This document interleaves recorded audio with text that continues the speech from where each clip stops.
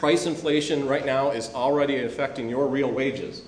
If you had an increase in the last year of less than about 4% on your salary, then you have lost ground because inflation is firing up and your real wages are less than they were. Next year, we could have 10% inflation. And if you're stuck in a contract which only allows you 2 or 3% increase, you could be having less money. It feels like more money, but actually less money due to inflation. And of course, that drives stress and anger. Now, I pause before I say this one because I want to make sure to highlight that this is the worst case scenario. There are a whole bunch of books, videos, and websites. What is the worst case scenario? Well, imagine this for a moment. First of all, imagine there was no more petroleum in Michigan. Gasoline, oil, natural gas, fuel oil. Imagine we were priced out of the market. Okay? Maybe not, it didn't run out, but we were just priced out of the market. The U.S. couldn't buy it anymore. Imagine no more automobiles. Imagine they all vanished. All vehicles, all automobiles. Anything that has an internal combustion engine using gasoline or diesel. Imagine the economy where no one has a job to go to because there's no way to get there and nothing to do once they get there.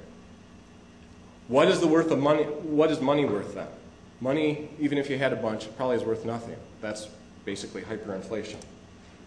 Imagine the difficulty in getting coal to the coal-fired power plants if you couldn't dig it out of the earth using your oil-powered machines. No electricity, except for maybe our couple nuclear power plants. No more health care or sanitation. How are health care and sanitation, how's that system going to function if there's no energy or oil to be driving it? Winter heating. How are we going to stay warm in the heat in the winter? No more food. How are we going to grow food if we don't have industrial agriculture? How are we going to get it from California and from Venezuela and from all those places where we import huge amounts of food? No more water. Luckily in Michigan we are blessed with water, but not everyone is lucky enough to live next to a lake or a stream or one of the Great Lakes.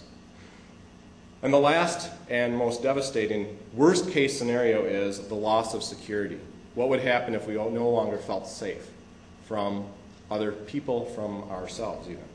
So that's the worst case scenario, and the reason I bring that up is I don't want to gloss over the fact that these are the things that are being written about. Are they going to happen? Don't know for sure. Is oil reaching its peak and going down? Yes. Is it having a huge impact? Yes. Is this the ultimate possible impact? Yes. Is it going to happen? Who knows? Hopefully not. Hopefully we can work together to avoid that. Why is the impact so huge? I think we've went over that. Oil is the very best energy source we've ever found. Humans started using their muscles. They started burning wood. They started using animal traction to make food. They started using slaves and then thankfully stopped using slaves. They started using water, hydroelectric, wind to move ships. Then they found coal. They started burning coal. A huge jump in industry and population when we found coal. And then oil has just driven humanity to this huge consumption level that we're at now. Oil is available in gargantuan quantities. It's very, very easy to transport, not like liquefied natural gas or nuclear. Oil can be refined into hundreds of thousands of products. It's used in every part of our life. Everybody wants it, and we don't have that much left of our own in the United States, or in Michigan for that reason. Exactly what is the problem? It's not that we're getting to peak oil. I mean, peak oil is a problem, but what really is the problem? The problem really is that we, every single one of us, are dependent on an unsustainable, failed global system providing for all of our needs, providing food, energy, shelter, all these things. And this system is failing because it is based entirely on huge quantities and ever-growing quantities of oil. That is the problem. The problem is that we are dependent on the system. The second part of this problem is that every single penny we use, every single dollar we earn or spend, that is driving this system. And it's driving it faster and faster. And so the only way really to end this system is to stop doing that. But how do you do that without having a huge recession or a huge depression? We don't know how else to live without this system. How do you live without the global economy? How do you live without oil? We don't know how to do that. We don't have a backup system. We don't have a plan B. So the problem isn't necessarily that we're getting to peak oil. The problem is that we're dependent on this system, this global economy, which has no future, at least not in its present form. So what are the solutions then? What are the solutions to being dependent on an unsustainable system? First of all, the first thing we've got to do is plug those leaks. We need to be spending less, much less money on oil and other energy resources that are coming from out of state into our state, from out of our nation into our nation. Second of all, we need to start thinking about what do we want the future economy to be for Grand Rapids, for Michigan, for the United States, for the world. That new economy needs to be able to provide for all the needs that we need to have provided. New systems that are designed to be compassionate, sustainable, and local. Those are the three key words. We need a compassionate economy that is sustainable and is local. Mayor Hartwell talked about the sustainability factor. Well, that's not the only part of it. We need a compassionate system and a local system so that we're taking care of our own needs. What things should we be providing locally? Well, what things would you be unhappy if the global economy wasn't able to provide it for you? What things do you really want provided for you by our system, by our economy? First of all, we need security. Local economy, we need to have a police force or whatever, we need to have security. We need to have a water supply. Luckily in Michigan, that shouldn't be a big hurdle. We need a local food supply. We should have local food systems where we can go to the supermarket and we can buy all Michigan-grown food all year long. Whether it's put up as storage or whatever, we should be able to buy Michigan food, Grand Rapids food. We should be able to provide for our own heating needs through solar, through geothermal, through whatever needs we need to provide heat. We need to be able to provide for our own health care and sanitation.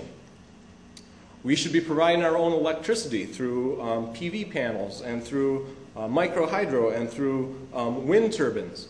We should be providing that for ourselves. We shouldn't be importing hundreds and thousands and millions of tons of coal from Wyoming, which means we're sending all that money to Wyoming, helping their education system, I might add.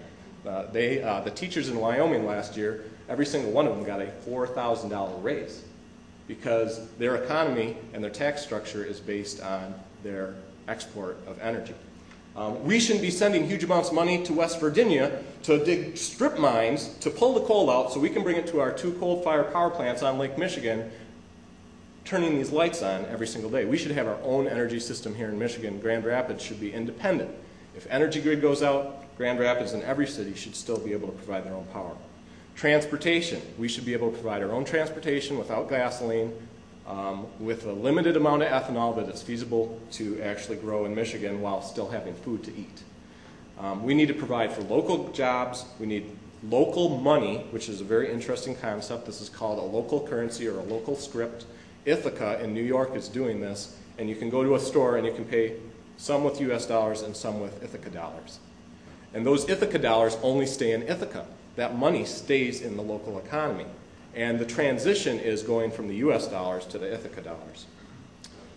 We need to provide for our local social and spiritual needs. Maybe that's a national issue, but I think that's a local issue.